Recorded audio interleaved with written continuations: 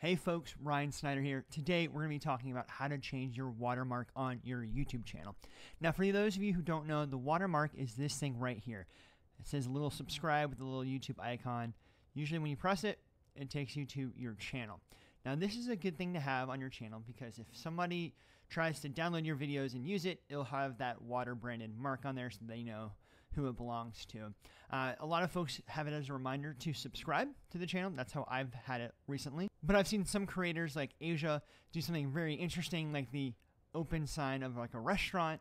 That's really eye-grabbing and something that most people don't do. And then somebody like Think Media has their Think logo in their channel. So it all really depends on what you want to do and how you want to brand your channel. As you can see for me, I've been using this red YouTube logo plus a subscribe underneath, but today I'm going to show you how to change that. So first thing you want to do, click on your profile picture up in the upper right hand corner, go down to YouTube Studio, and then once that loads, we're going to go over here to customization, branding, and scroll down to video watermark.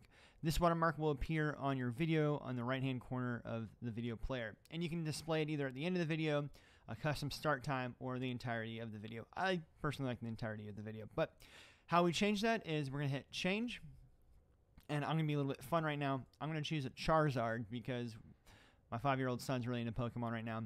And then we're going to change the dimensions. I'm going to make it as pretty much as full as possible. Go ahead and hit done and hit publish.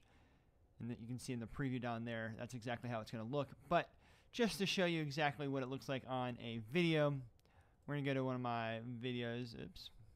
I've been doing a lot of shorts lately. Go into my videos, and there it is. You got a little Charizard down there. I might keep the Charizard up. I don't know. We'll see in the future how I feel about it. But for the meantime, it's staying for a while.